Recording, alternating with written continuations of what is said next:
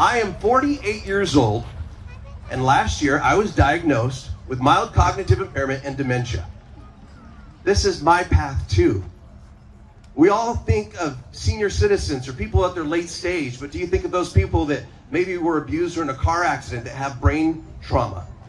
Or do you think of those people that maybe was in their family and now it's being hereditary going down the line, and they have to go to their children just like I do and say, hey, you need to get your brain together, you need to do brain health stuff, you need to eat right. What's good for your heart is good for your brain, because I don't want this to happen to you.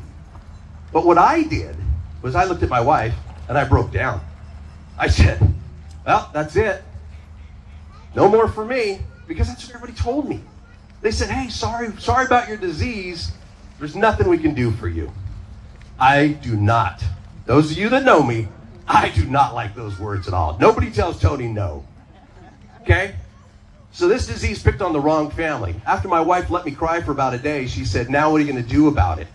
And she's right. Everything you guys are doing here today is doing something about it.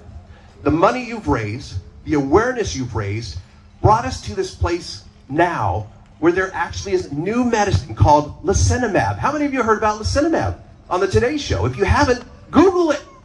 Find out about it. Because you guys are part of the solution in finding a cure for this disease. Is it the answer? No. But little by little, we're all going to learn to live in a brain-healthy world. Right? Yes.